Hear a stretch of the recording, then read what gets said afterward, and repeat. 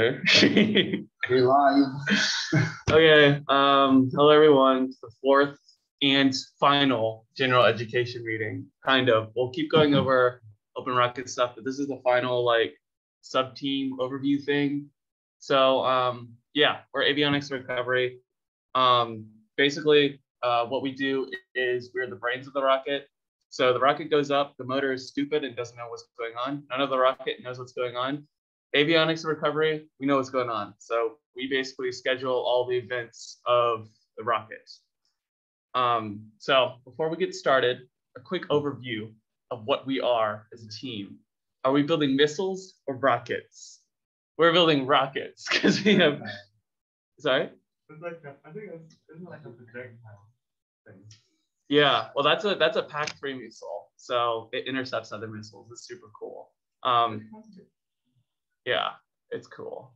I'm sure we have some out there somewhere. Yeah. Anyways, yeah. So basically, the difference is if you've ever heard someone say rocket or someone say missile, and you're like, "What's the difference?" Basically, missiles have destructive payloads. And we use rockets. So we have non-destructive payloads and our rockets are generally recoverable. So avionics and recovery is basically the art of recovering the rocket once we send it up in the air, because everything that goes up has to come back down. So just a general little flight profile of what all of our rocket launches look like. If you look over, let me annotate. I'm an annotator at heart. So if you look over here, we have our little launch. What happens is basically we have a little igniter inside the motor, and it is activated by the pad, which is basically there's a line here, and then there's a guy on the pad. Here's the pad, here's the guy. He's like, he presses the go button. And then once we do that, our motor goes, and then right about here, the propellant will run out, and the rocket continues to coast upwards until it reaches its apogee up here, which is basically the maximum height of the rocket. At that point, either two events happen. So for a more complex sort of deployment, which we're gonna go into both deployment types, but for a more complex deployment, you would deploy a smaller chute first. And then once we reach a different altitude, we would do a main chute. For less complex deployments, we would do just a main chute at apogee. And if you could kind of see from this distance here, this distance is basically kind of, which is also a good summary about how far our rocket will drift. So as you can see with a less complex setup where you're doing the main first and you don't have a drogue, you have to walk a lot longer to pick up your rocket. And then for a more complex setup with the drogue and the main chute, you have to walk less. Basically what the drogue chute does is makes it so the rocket isn't ballistic. And then we deploy a main chute when we want to reach that ground hit velocity desired. So yeah, basically drogue, and then we do main. Oh my God, we have another person. Hey, what's up? Yeah, so anyways, yeah, so the consequences of this system that we've derived over years and years of rocketry is our ground hit velocity goes down when we deploy that main, so that's awesome. Our drift radius goes down, but there's a lot more chances of failure, which we'll go into. So let me clear all these drawings, stop annotating. Okay. So yeah, we'll basically just go into the main separation scheme of one of the more complex rockets. So this is the event at launch. Basically, the rocket is pointed straight up. Just for reference, here's our AV bay. We'll go more into that in a second. But it goes up and then it coasts. And then at a certain point, it will reach its apogee where it's approximately horizontal. Our actual deployment usually happens when it's a little bit less than horizontal. So the rocket will be pointed slightly down when we have our first ejection event. But basically at this point, there's a piece of electronics in the avionics bay, which collects atmospheric pressure. And over time, it's basically saying, oh, the air tastes like I'm pretty high up. Tastes like I'm at a different altitude.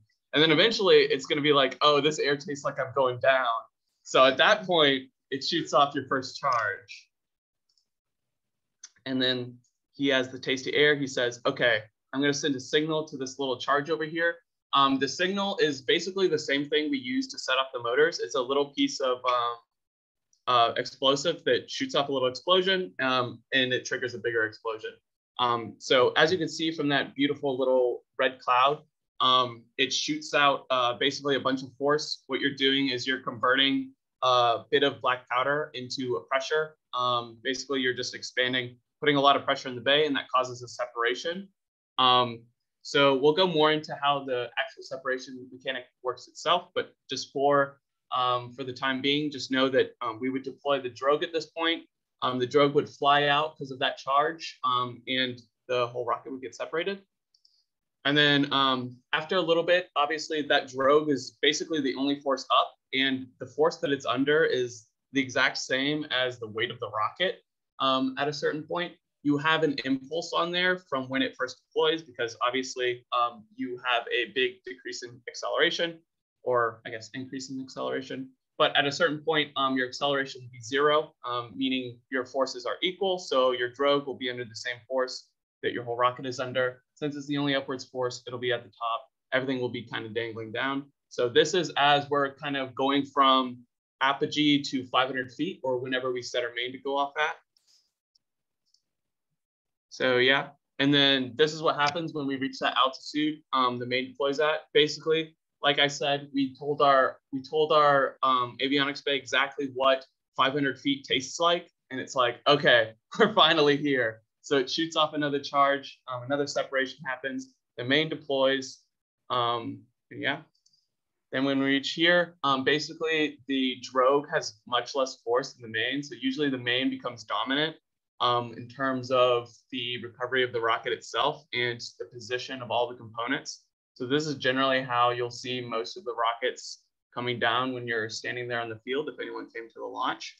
And you might be a little bit concerned about yeah, basically it's inverted, as you can see. Cool, right? And another thing that could happen during this is your main can get tangled with drogue, which is part of the reason why we use these really long shock cords.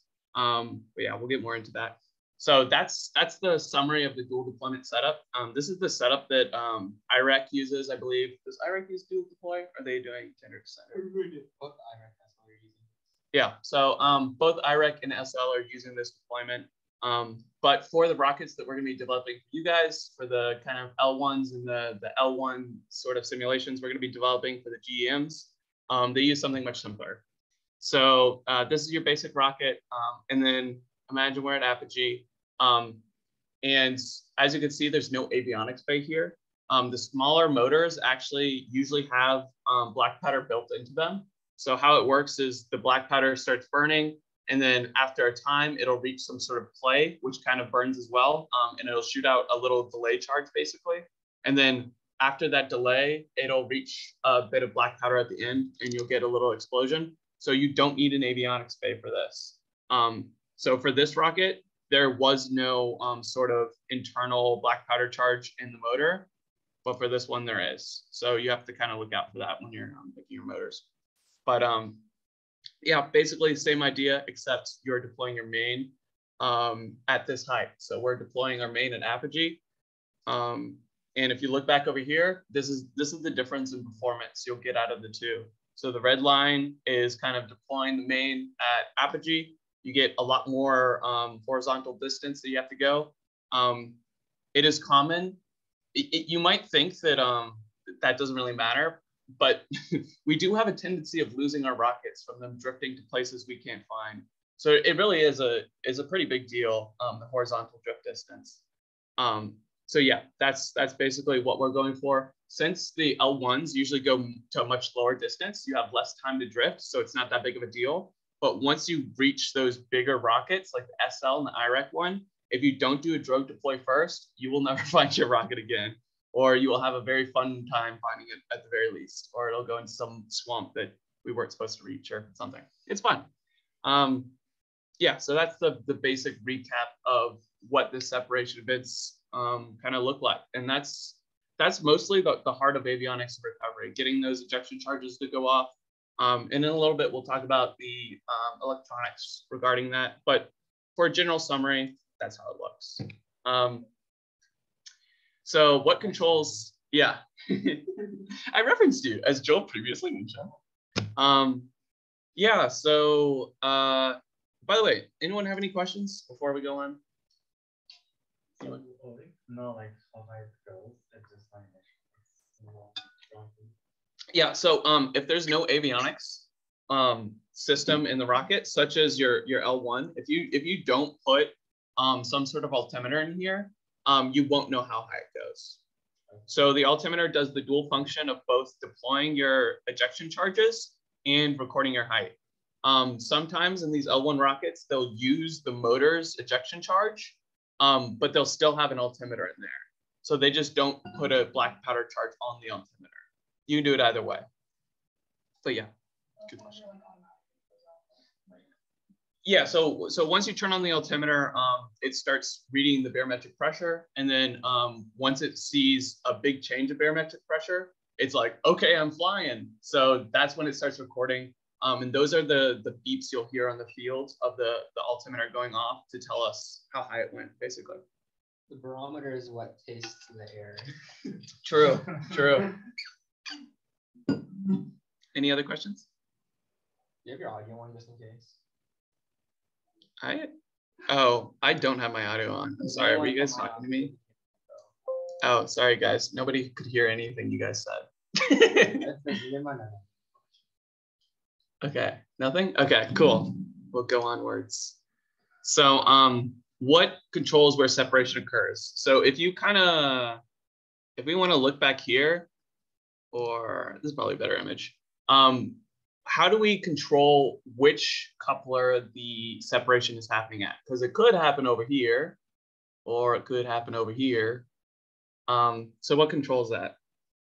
Basically, we have a system of either shear pins.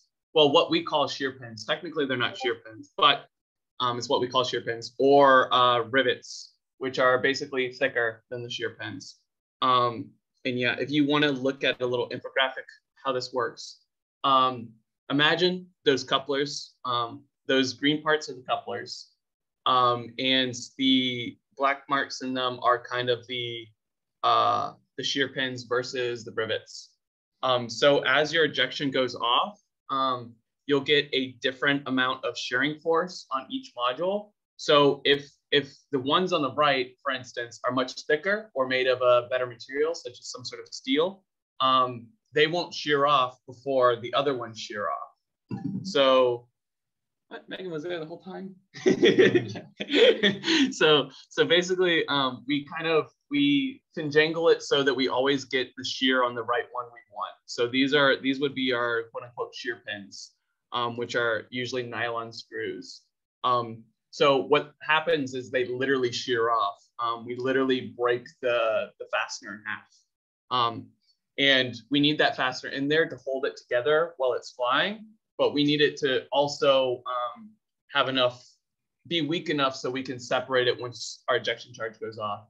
So if you've ever gone into any of the other channels or heard on the announcements like, oh, we're doing testing for ejection charges, what we're doing is we're fine tuning how much black powder we're using to get a proper ejection out, because the number is kind of empirically obtained.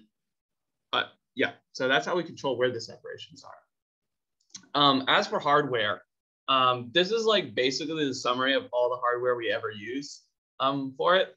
Sometimes we use more, sometimes we use less, but this is all the like most essential components. So you have your parachute here. Basically, we'll look up the specs for it. We'll find a parachute that has a CD we want, all the stats we want, basically.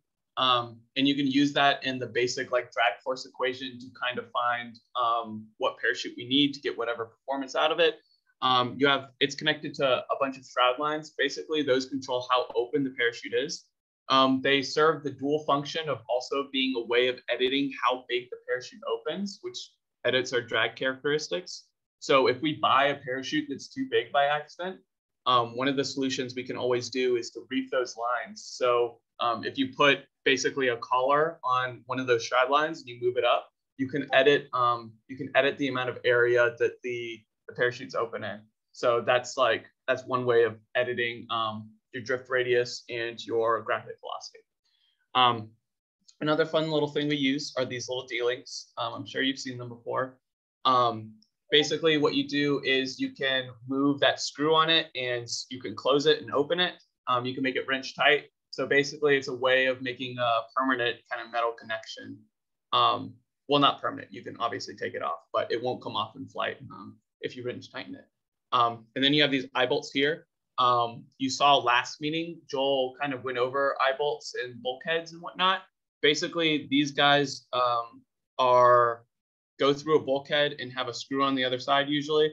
Screw it on, wrench tighten the screw, cover it in epoxy because we're crazy. And then we interface the D-links with those eye bolts. Another thing is a chute protector. If you've heard me mention, we use black powder a lot. Not all ejection systems use black powder, but for the ones that we usually do, they do. So one problem you'll have is that the black powder is an explosion. So it will cause burns on all of our chutes, and it could damage the chute to a point where it won't even open. That was actually something we experienced at a point where the chute kind of melded with itself because it wasn't properly covered, and it caused one of our rockets to fail. And not only that, it'll just leave kind of holes in the chute. It's not something we want. So basically, this is like a fire blanket that we kind of put the chute in before we deploy it. So this image is a little bit inaccurate because how it actually works is all that parachute stuff is within a burrito fold of that fire blanket. And then we set it up in such a way that once you get caught in that shock cord, which is the line holding it from the nose cone to the body, once that goes taut, it gets pulled out of that fire blanket. So yeah, back here, like I said, shock cord, that's another component. Basically, the ejection charges cause a very big like instantaneous like force on this. And it basically, you need a pretty hefty cord to make sure that when you pull it, when something separates, because it's like a lot of mass and also the ejection charges are like pretty darn strong. So you basically just need a material strong enough to do that. And the shock cord is what tethers the different sections together. Usually we don't have separate sections flying off in the rest of the rocket. Usually everything is kind of connected in some way or another. The swivel is the last fun component. The best way to think of a swivel is that if you have like a cord like this and you kind of start spinning the top of it, you'll start to cause this to go in circles and kind of swivel around into a spiral. Think of the parachute doing that all the time. The parachute is constantly spinning at a very, very high velocity. So how you decouple the motion of the parachute and the massive mass of the body of the rocket is basically the swivel allows one of the ends to rotate without respect to the other end. So the parachute can keep spinning and there's no sort of tangling that comes in the lines of the shroud lines, but your rocket can also spin independently of the parachute, which makes it so none of your shroud lines get tangled. Yeah, it's a little bit weird, but yeah. I'm gonna do this slide first. So this is, I don't know how this got out of order. It's kind of surprising. Boom. Yes, sir. Yes, sir. Okay. This is how the setup looks like when we have it fully made. Like I said, D-link on an eye bolt, usually attached to one side. D-link on an eye bolt attached to the other side. Shock cord attached to that D-link. And then in the middle, you'll have your full setup. You'll have your parachute protector. You'll have D-link. Usually you'll have multiple D-links. The actual setup you can probably see in the lab, or if you want to talk to Colin or our other avionics guy for IREC. But yeah, so basically that connects. There's a D-link, usually a swivel on the D-link. You got your shroud lines, you got your parachute. Those are all of the most quote unquote essential components of any sort of parachute deployment. And yeah, that's something that we will be seeing when we do your L1s and when we try to simulate your L1s on Open Rocket. One of the things we do would be to simulate all the masses for all these. So yeah, fun. It's good to know. Good to know all these components. So we're gonna tag back to kind of the more complex design. So I keep saying all these things about, you know, breathing air and all that, the barometric pressure, all that.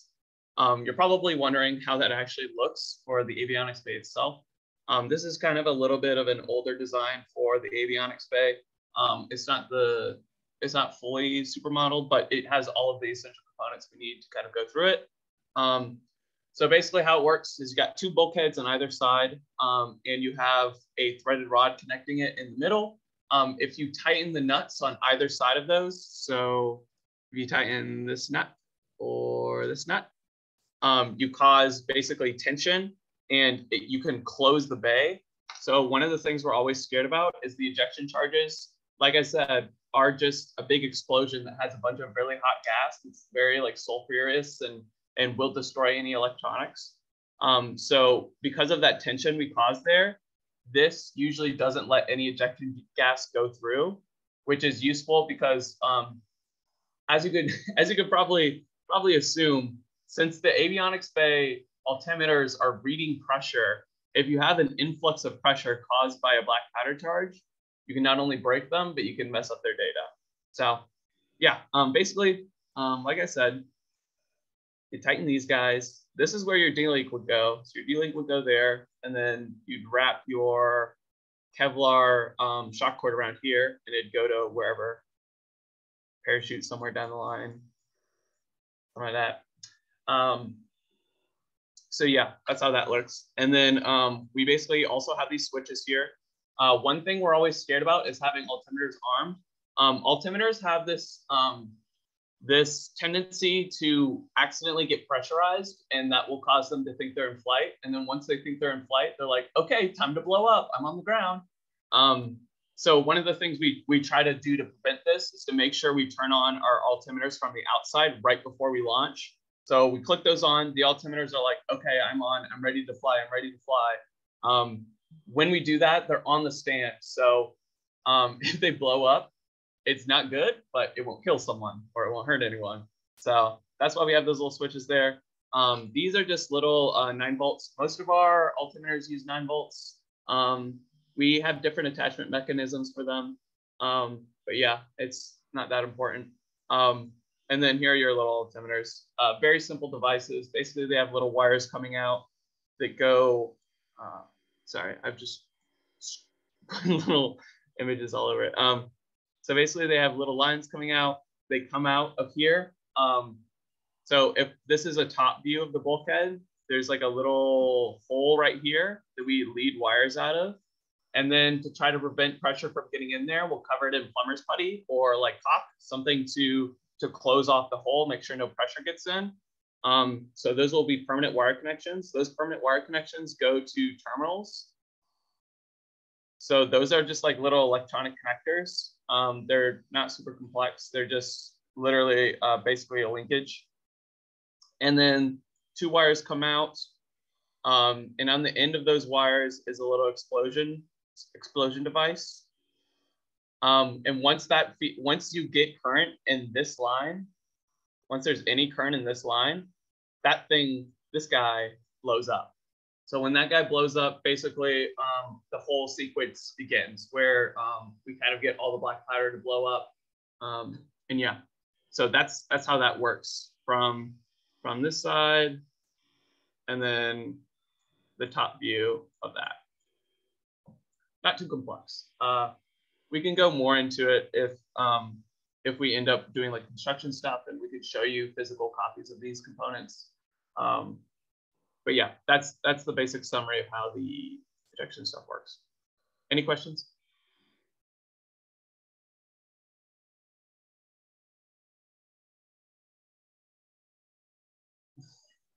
Cool. So just a last little summary so everyone has a good idea of what this actually looks like. This is our avionics bay, and you can see kind of the coupler in it. So this is, here we go. This is slightly less, this whole component right here, this guy, is slightly less of a diameter than the rest of the rocket. So that allows us to slip into the rocket. So it kind of looks like that. And then, hold on. Then the yellow is your body tube. Yeah. So we can basically make it so the outside of the rocket is flush with this component right here. So this is what we call the switch band. It's basically a piece of the body tube that we cut off and glue it onto the coupler. And because of that, it'll be flush with the rest of the body of the rocket. So super cool.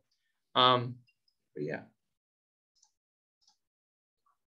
And then, so for open rocket implementation, actually integrating all of your avionics and recovery stuff is super simple in open rocket. Basically, you use the parachute component, and what you do is you put in all your information. So you put in your diameter, which the manufacturer will give you. You put in your drag coefficient, which sometimes the manufacturer gives you. So that's another fun one. That's something that avionics recovery does a lot. Finding the drag coefficient by throwing off the tube from the roof of a building and measuring how long it takes to come down, and then using the drag force equations to try to find out what the CD is actually. So that's a fun testing thing that they usually do. You have these shroud lines, which are, like I said earlier, those little lines on the ends. And yeah, then basically you just put where it is. And open rocket is kind of stupid. So it doesn't even care about how you're doing your separation. It only cares about what the height of your separation is. So you don't even have to model like what the separation points are or anything. Open rocket will just say, oh, when I reach 200 meters, I'm just going to assume that this parachute is open. So that's good. And it makes your life a lot easier when you're actually simulating this sort of stuff. But yeah, basic idea. You put all that in, you override your weight, and then you set your deployment height, and your parachute is ready to go. Any questions? Any questions? So why is the standard deployment height for a drogue around 500 feet? Oh, we'll get into that, Joel. But first, I have a quick quiz. This deployment height, that red height, is altitude. What type of deployment schematic do you think this follows? The complex or the simple design? So true, everyone. The simple design. Because if it was the complex design, you would see the altitude going down very quickly because we're under drogue. And then we would go to a main chute, which would drop it off like that. But yeah. So our last couple little notes, which you're all probably going to need when you come up with your designs, is, so here's just the basic, super simple summary. Editing the CD on the parachutes in open rocket is very important. It's something that a lot of people skip, but it has a very, very, very drastic effect on your simulation. So make sure you change that CD number because it is not 0.8. It is very, very rarely 0.8, which is the default that it gives. Wind speed in the simulation tab of your open rocket is very important for finding drift radius. Open rocket will give you an estimated drift radius, and it calculates that. It's a pretty simple calculation, and it's something you can hand calculate pretty easy. And we have a sheet in the drive that can calculate it. But basically, you're multiplying the amount of time you're in the air by the wind speed, and you could use that to find your horizontal distance to go. Another thing, shock cord. Everyone always wonders, how much shock cord do I use? About 2 to 3 times the length of the rocket. You might be asking, where does that number come from? That number comes from experience. Basically, if it's not long enough, you are increasing the amount of force per unit length. Not only are you doing that, but you have more of a chance of when you're kind of in the air, your rocket's components, as they're holding on to the parachute, they'll hit into each other and break each other in flight. So basically how you prevent that is having differential lengths of shock cord on either side. So one of the components of the rocket is always above the other. So if your nose cone and all your top section is over here, you want the bottom of your rocket to be like up here. So when they're swinging, they're not hitting each other. Yeah. So check what type of motor you have. Another fun tip. Sometimes people will pick out motors, assuming they have black powder charges, which is something that has happened to me in the past. They'll pick out a motor, assume it has a black powder charge, and it doesn't have a black powder charge, and no charge ever deploys, and your parachute does not deploy because of that. Another fun tip, they might also have charges when you don't want them to have charges. So you might have an early ejection or some sort of stresses caused on your vehicle. And this is something you can look up. So it's super cool, interesting stuff. But and then just numbers in general. Basically, we need the main to deploy at least 500 feet above the ground. Usually, that number is actually dependent on your max speed under drogue. So if you're going at 100 feet per second and you're deploying at 500 feet, that means realistically you have 5 seconds to deploy your main, which is reduced by the fact that it takes a couple of seconds for your main to cause that deceleration that you want. So realistically, if you're going at 100 feet per second and you're deploying at 500 feet, you have about 2 to 3 seconds for your main to fully unfurl. And as you can tell, that's kind of scary. So usually you'd go higher than 500 feet, or you have to be kind of careful what your speed under drogue is. So yeah, usually max speed under drogue, we try to limit it to under 100 feet per second. Some rockets fall down even faster than that, but usually we try to limit it below that. Our max speed under main, this stat also corresponds with kind of what your, I guess, your ground hit velocity is. Ground hit velocity is very important stat to consider. As you can see, kinetic energy has velocity squared.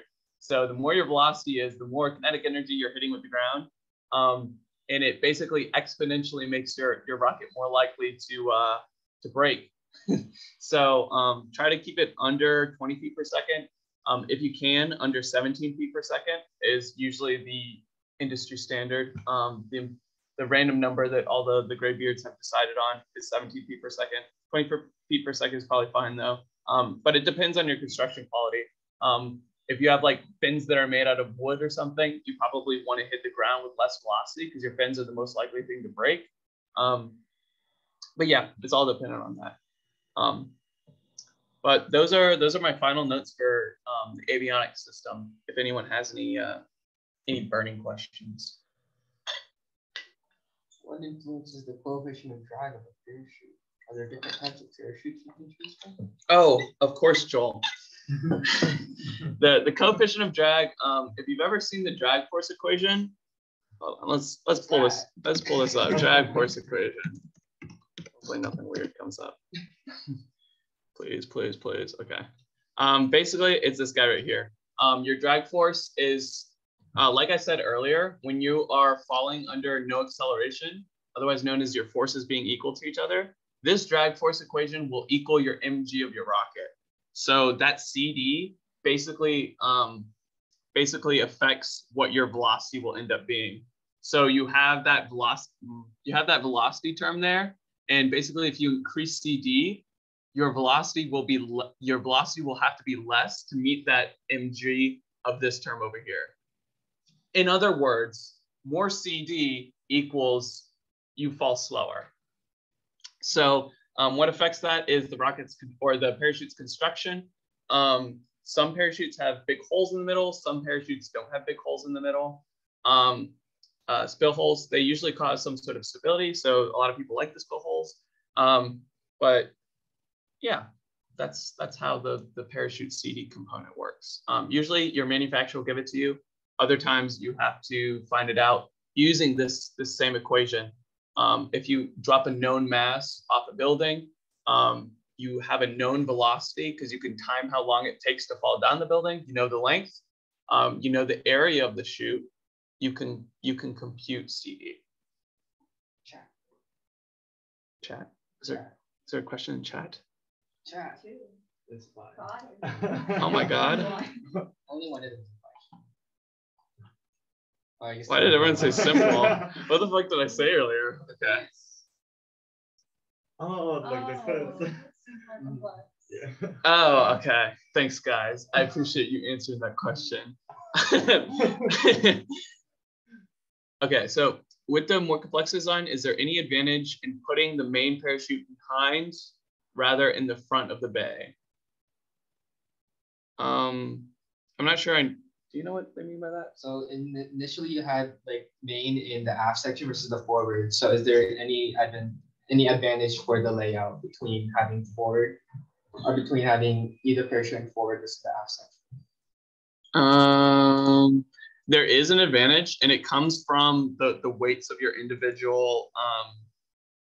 Oh God, hold on. There's like this big zoom tab that's in the way. So let's return to here. So as you can see,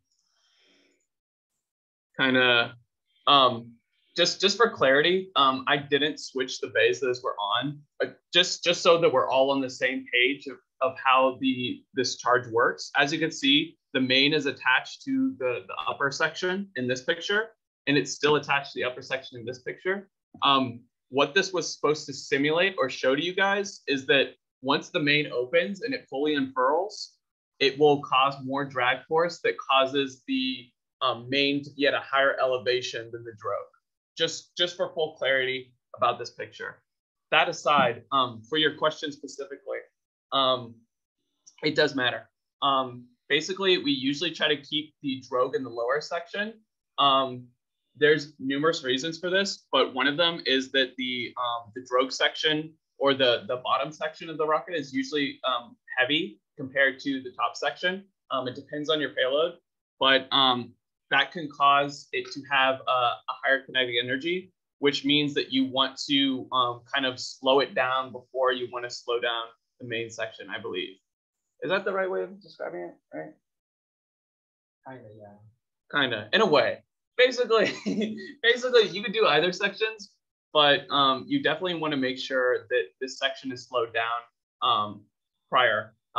Basically, if it's connected to this section, it means that if your main doesn't deploy, your nose cone will hit the ground first, relative to this section hitting the ground first, if that makes any sense. So I think this is the right way of describing it. But yeah. So like your bum pocket, hit the ground first? I mean, it depends on the design, but usually the fins are the most likely thing to get damaged, and they're also on the section that has more kinetic energy. So ones that hit the ground last.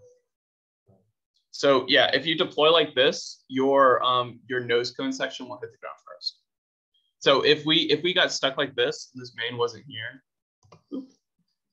because it never deployed, so this would be up here, you would want your nose cone to hit the ground first, I believe. I don't know if that's the right way of describing it, honestly. It also depends on where you're putting the parachutes on the line. Yeah. That's the next question. And the length of the shot cord. Which one's longer? Usually, we try to vary the shock cords between one of them being 2 times as long as the other, or not 2 times as long, one of them being 2 times the length of the rocket and one being 3 times the length of the rocket. Doing that, you can cause it to have the distance between the components being different. I'm not sure if it exactly matters which of them is 2 times or not, but I would assume that if you wanted to do it the super empirically correct way, or not empirically correct, just scientifically correct way, you would want it to be so that the larger component, which would be the back end of the rocket, since it usually weighs more, you'd want that to be connected to the longer length. And because it's connected to the longer length, that allows you to have, I guess, more kinetic energy withheld by the shroud line or by the shock cord. But that would also cause your yeah, I'm not sure why they put the parachute in the front, because if you follow that line of logic, I'm not sure it would cause the bottom section to hit the ground first, right? I know there's a rule of thumb, but I don't. They're just standard, but that standard from what I've recalled over the years, doesn't have any like specific reasoning other than it's the standard. Yeah. I'm sure there's some sort of reason. I'm sure there's some sort of reason the drogue is usually in the bottom half, but I'm not 100% sure. So I'm sorry. I'm sorry, James. Is there any other questions? I have a question. Can you do the last slide real quick? You can ask your question. I just wanted to see the last slide. What's up?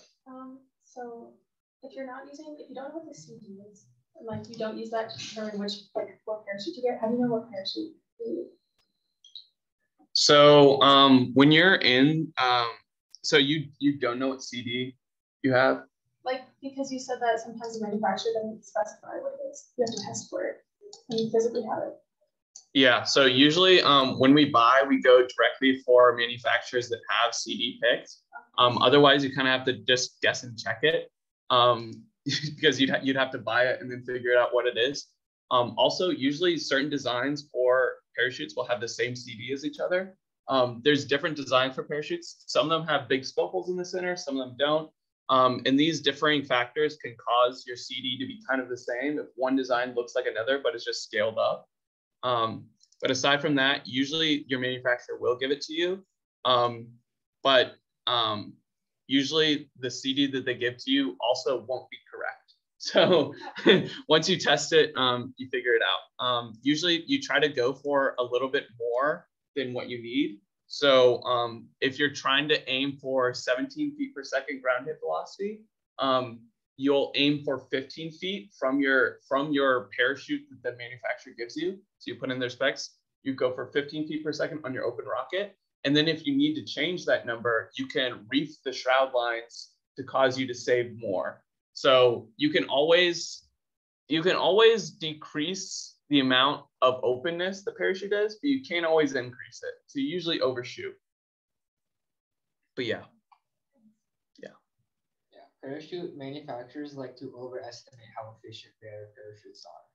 It's true. They're fucking liars. They like to say that they're very good when in reality they're at best like a little bit worse. Mm-hmm.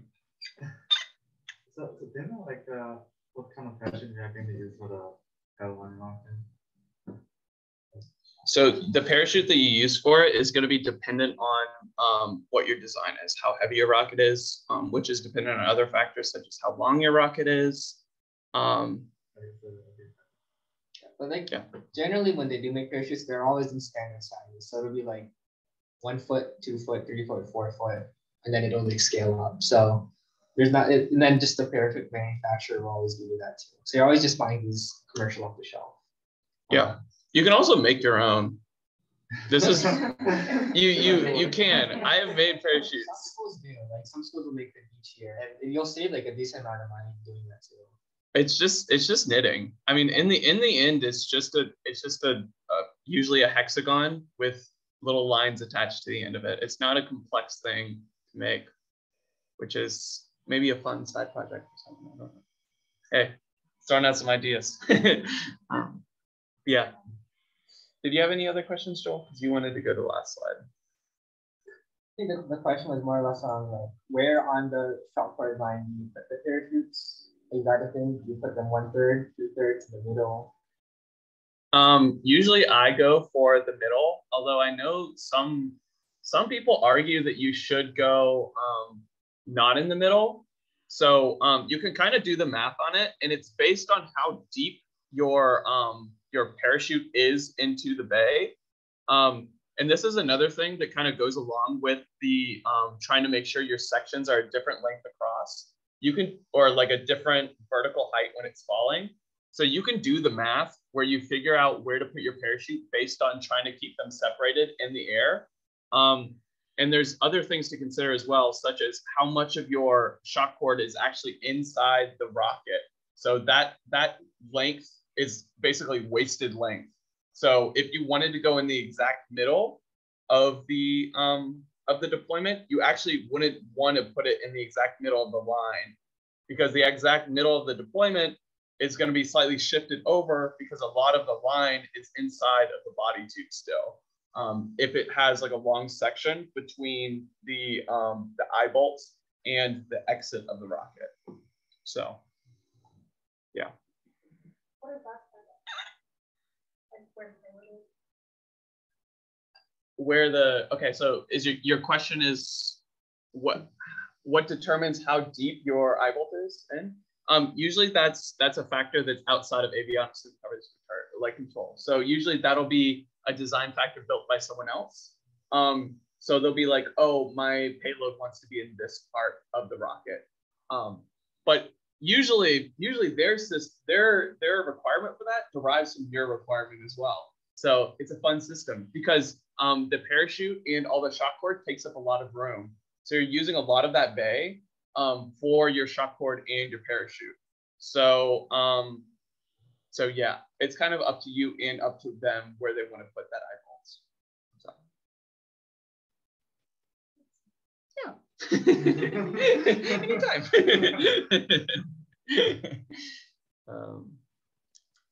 Any other questions? If there's no other questions, we can go into the future of GEMs with our Joel. I'm sure Joel has a plan. Okay, so by now we assume that you can do everything, obviously, right? Okay, so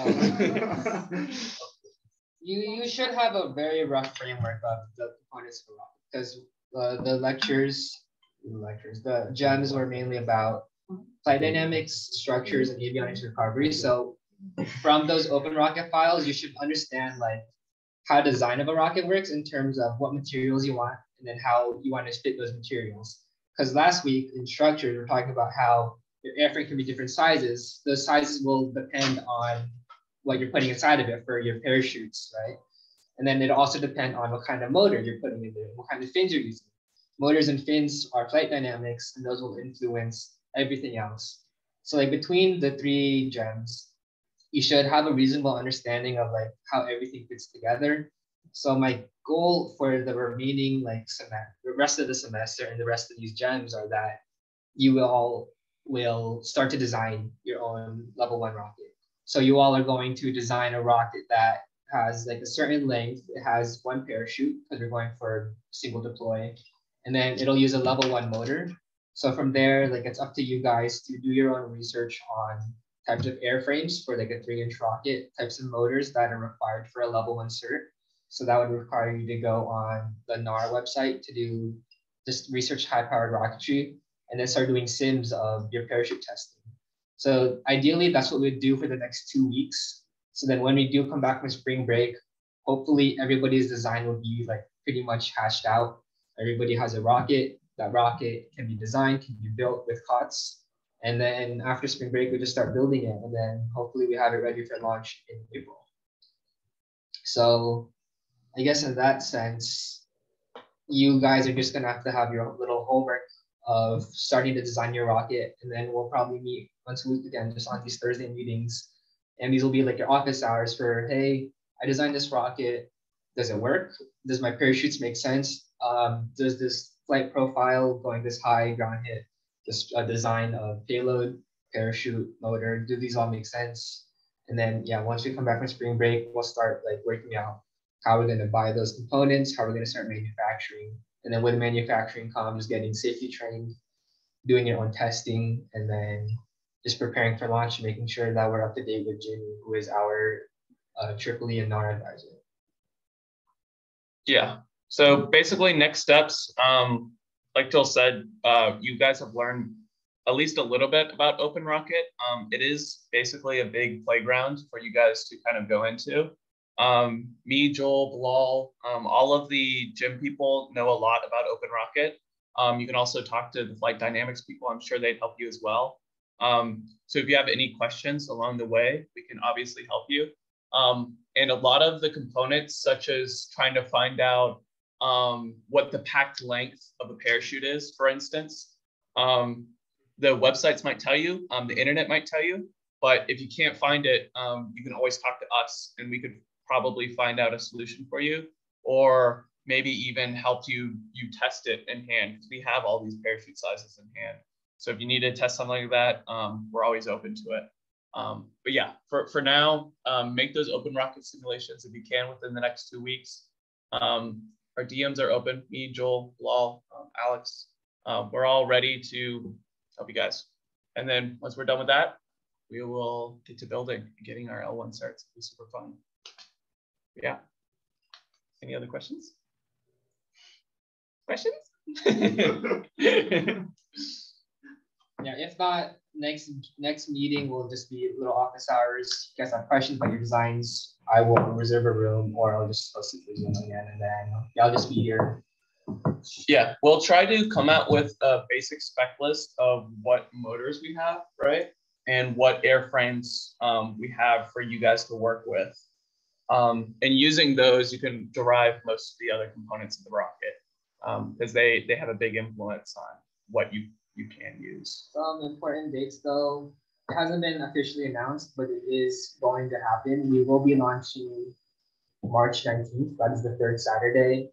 It hasn't been announced yet because we don't know what field we're launching at. It will either be at Camp City, which is where we were at last week or 2 weeks ago.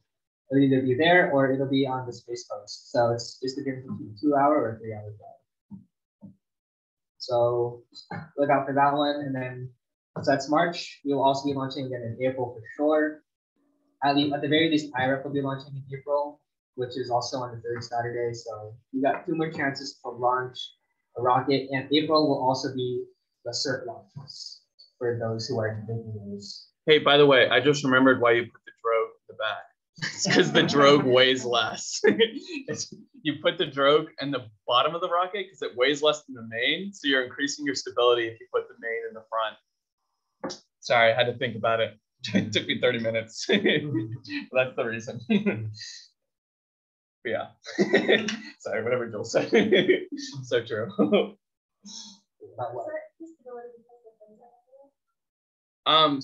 So the mass of your rocket, if you go back to, I think it was Wall's lecture. Yeah.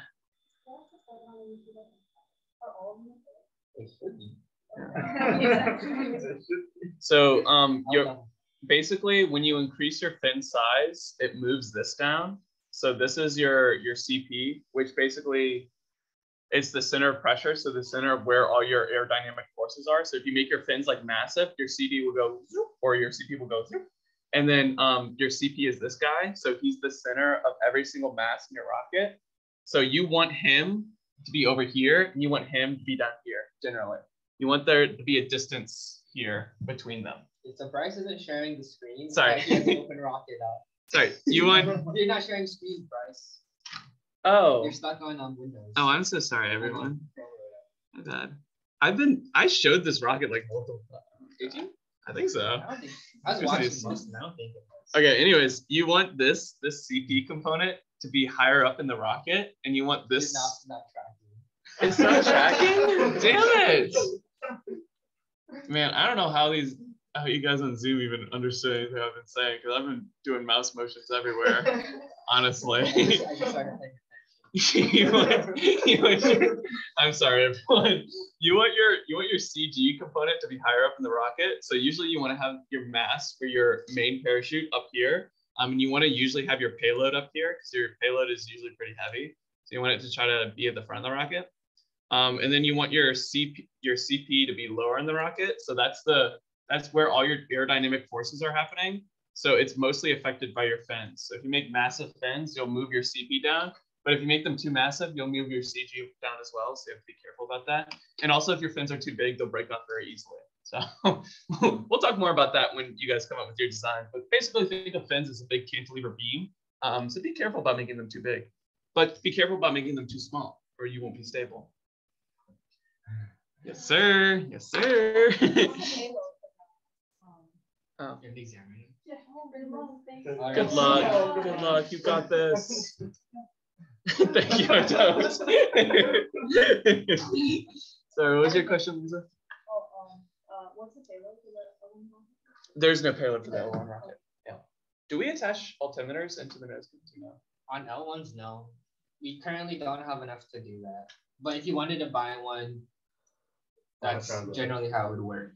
$100. The problem with altimeters isn't buying them, like money-wise. It's that they're never in stock. And like another issue with like altimeters are that they're very finicky. So like you can't necessarily just put it on like the shock port or somewhere in the rocket, especially with an L1, because it's kind of hard to find out where it's from. Yeah, the altimeters, it might not have been super apparent from all my ugly CADs and saying that they're breathing air, but basically they're little, yeah, they're like little electronics boards, so they're very fragile. So if you were to like use your L1 rocket and put an altimeter in there, it would most likely break. So you usually have to have some sort of dedicated bay for it. You need to be protected from like ejection charge gases, because like you said, those gases are essentially just black powder and they're very caustic. So if they get under your electronics, they will short them. Yeah. And just cause rust. Yeah. So you have to be very careful about placing these. There's some designs out there that are like made to be put in like next to black powder charges. But those are always out of stock. So don't even consider them, honestly. Usually you'll have to have a dedicated bay for it. Which is something you could design for your L1 if you really wanted to, but it would make your design more complex and not really add anything. But if you want to do it, I'm down to help you try to do it. And there's 2 alternatives. Yeah, so usually for the altimeter setup, if you remember me mentioning earlier, the complex design has a much more high chance of failure. So one of the things we do to try to prevent that is adding 2 altimeters. So if you have 2 altimeters, you could use one as redundancy. And basically your altimeters, you have 2 altimeters, you have 2 separation events, but you have 4 different charges. So your 4 different charges, you'll have a charge at, say, apogee, and then you'll have another charge set to being apogee minus like 50 feet. And then if one of those charges doesn't work, the second charge hopefully will work. And if the second charge doesn't work, you're fucked. so you could theoretically add like 3 altimeters if you really wanted to go crazy. But they'll generally fail in the sense that either like it just reads data wrong or it doesn't cause a separation. So the way you fix the second one, the second event is, or I guess the way you fix the first one is you have 2, right? So that's your redundancy. The way you fix it not separating is the second charge is significantly larger than the first one. Yeah, usually the second charge is stepped up 25% to make sure separation happens. So yeah. But generally on an L1, L2, or at least on the L2, you don't generally put redundant altimeters because it's just not a very big concern. Yeah, on your L1, you're searching for, you only have this motor for your ejection charge. So usually you could do an altimeter design where you don't use that, but I don't think we even have the motors for that. And also it makes your design more complex, which is not something we're really going for right now. But yeah, since you only have 1 ejection here, you have to make sure that your ejection is strong enough to actually push everything out. Usually the motors go way overboard with their black powder amounts though, so it shouldn't be that big of an issue. But yeah.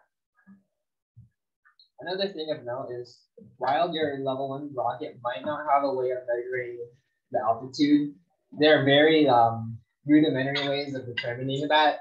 So one way is with your eyesight. So what you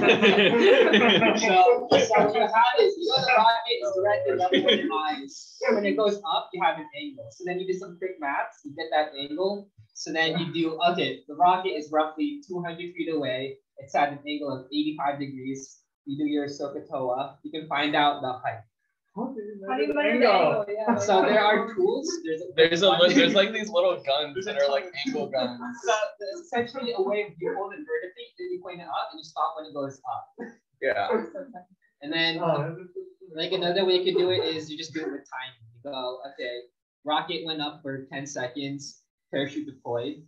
So if you do like the quick maths on it, you say 10 seconds deployed, drove. You know the math for drove in main. So you just reverse derive how long it was floating for. Like the motion version?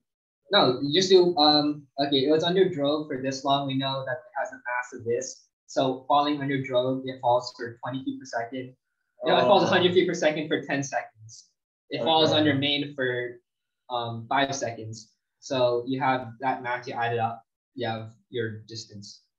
Yep. So that's very rudimentary, so much error, but that's how you can derive it without electronics. To be fair, the altimeters themselves have a lot of error too. Like usually when we put in two altimeters, they'll still be off by like about 100 feet of each other. So who even knows how accurate they really are? But yeah. Anything else, anyone? Questions about the future of GEMs or Open Rocket? Is there anything you guys would like us to talk about specifically, like to just go more in depth on? Yeah. I feel like I would like to know, like, I didn't watch the first two. Almost covered. Oh, so you watched mine. I'm happy. Mine was last week, right? For you? No? See, there was actually 4 of them. You didn't watch the first 3. Let's clarify. Intro. Could we actually talk about like what kind of material we have in stock? Yeah, we'll go into a list of that later, right? I don't know off the top of my head. Yeah, we'll have to find out, but we'll release that probably sometime. Yeah, we can go more in depth on Open Rocket.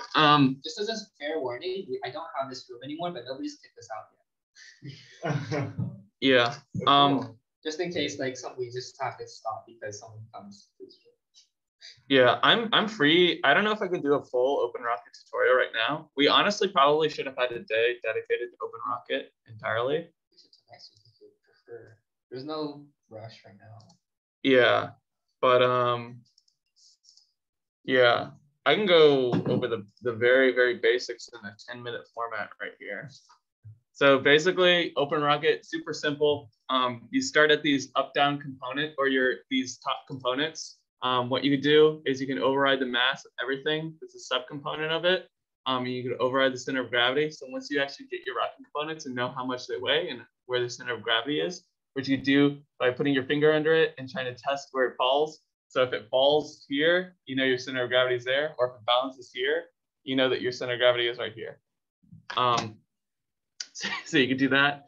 And then all the other parts are, if you look over most of probably Joel's lectures would be best for this, structures, you can find out why they put all these components in different places. But the basic idea for most components is that you could set a length, you could set a diameter, an inner diameter, and your wall thickness is usually derived from that. You find these specs online and you make sure they're correct from online, because if you're off by a little bit on this outer diameter or your inner diameter, your mass and properties of your rocket will be really off. Another thing we do is if we know the mass per inch of a certain piece of tubing, which we probably will know, we can just override the mass and everything of it right then and there. You can set your material, you can set your component finish. Even if we paint it, we're horrible at painting. You should probably set it as an unfinished paint or regular paint, and you can set that for all components. And yeah, aside from that, you can set launch lugs. We haven't really talked about how you interface with the launch stand itself, but basically, if you've ever seen a piece of 80/20, just consider a little mount that kind of interfaces with a piece of 80/20. It's like a little, let me see if we can find a picture. What is called rail buttons? I agree, everyone in there Open Rocket during my meeting. And you're also not friends. Shut up, man. Shut up. Oh. They like these things. So basically, these can fit in this shaft here. You see, basically that provides us with stability off the pad. You'll see when you go into the flight simulation tab of Open Rocket, it'll tell you your launch rail length. So that's important because you basically have to be going off your pad fast enough to be able to start your flight stable with enough velocity to like get a good runoff. But yeah, basically these little guys are on the side. You can simulate them using launch lugs. There's honestly so many things to go into with Open Rocket. I don't think I could do it in 10 minutes like I originally planned to do.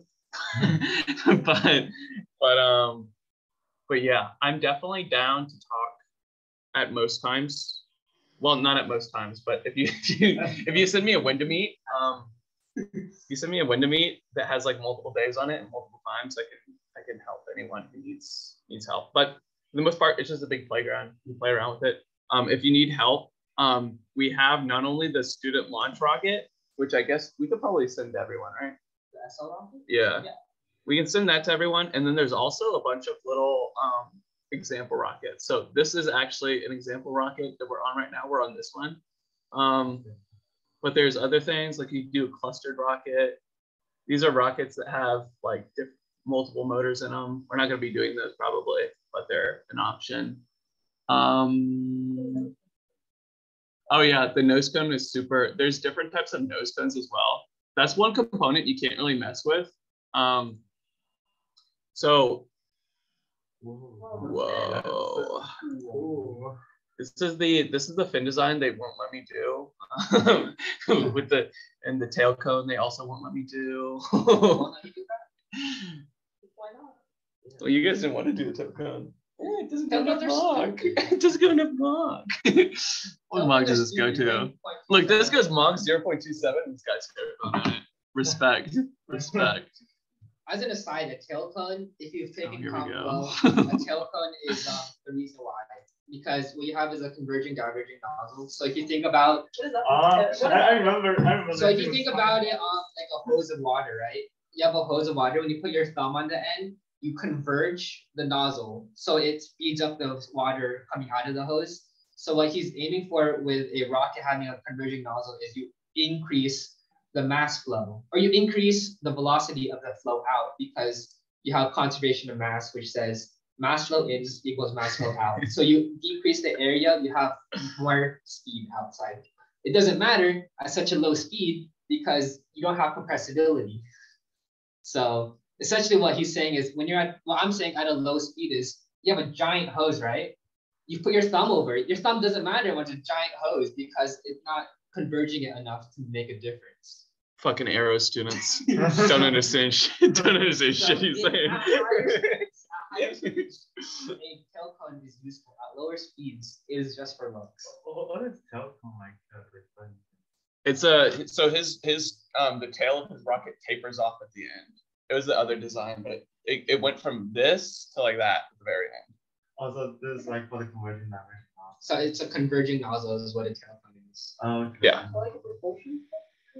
No. Yeah, it's like how on afterburners on a jet, it goes like this, right? That's what they're doing. They're controlling their CD nozzle. Mm-hmm. So true. It's very interesting, and like that, you can see it on designs of a lot of rockets, which is why they can control it. It doesn't matter for us because we have solid rockets that can only output at one speed, and because the increase or whatever is like very negligible. It does matter for solid rockets because that's the only way. Heads up about solid rockets, everyone. The only way you can edit a solid rocket, when it starts burning, it does not stop burning. And you also cannot control the burn at all. So the only way you can edit how strong it is, or a lot of characteristics of it, is things that Joel is talking about. Editing that size of the taper at the end, editing nozzle size in real time. Those are some of the only ways you can actually control a solid motor. So. And they're very difficult if you want to do it real time. Yeah, it's difficult. Especially for a small rocket, because you're trying to fit like all this super like complicated math and control mechanisms in a rather small tight area. Mm-hmm. Just a heads up for you guys doing open rocket, be very careful about your nose cones. Make sure you get the right specs for them because these affect your CD a lot. Your coefficient of drag for the overall rocket a lot. And also, we can't make any size of nose cone. All the nose cones we have are off the shelf. So they'll have the specs for these. Don't just go in here and start being like, oh, I want my nose cone to be 16 inches long. Because we're not gonna be able to do that. Unless you're like injection molding or something, I don't know, or 3D printing. You can also 3D print a nose cone. Heads up, if you want to try to do that, that'd be fun. But yeah, unless you're planning on going through that hell, make sure you're getting it off the shelf nose cone. Just a heads up. But yeah. Anything else from anyone? Anywhere? Can I just fly? Can I what? I can just fly. Yeah, which slide? It's like one slide reminded me of the first day of the avionics meeting. Just came in, so like, where's rods are stupid. We should like design another one. Oh yeah. Yes, it was like this thing called. Like, oh, this is stupid. Oh, I hate threaded. Yeah, no, I hate threaded rods. I have a design. Well, I had a design for a different. I mean, it's kind of like. I'm wondering if there's like a new design that you can use. I don't even know if I still have it. Oh yeah, here. It's from a different PowerPoint. Basically, we don't know the veracity of this design because it kind of got destroyed in the first flight. But yeah, basically you don't have to use threaded rods, but it's way easier to use threaded rods. These were like a bunch of fiberglass sheets that were put onto 3D printed body that had little passages through the middle to allow wires to go through. And yeah, it had different layers for different things. Like you could put like a payload. You put a payload in here if you really wanted to. Here was all of our altimeters and stuff, and our switch band. All of our batteries were up here. And the fun thing was that the wires of these batteries could go through this back shell. How did we connect the people? They had screws that were put into shear.